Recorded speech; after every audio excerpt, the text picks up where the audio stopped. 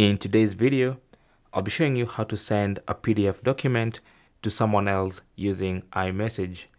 Now, if you go to iMessage and go to the chat with someone and look for the option to send a PDF document, you'll not find it here.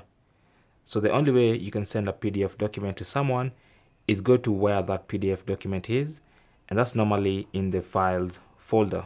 Okay, so just go to files on your iPhone, find that PDF document.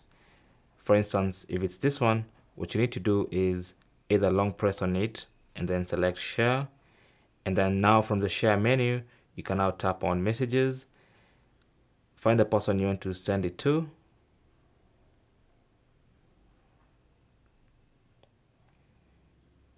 and then now you can send that PDF document. So now when you go back to messages, you'll actually see that the PDF document has been sent via iMessage. And that's how to send PDF documents to someone using iMessage on your iPhone. Thanks for watching. Leave your comments and questions down below, and good luck.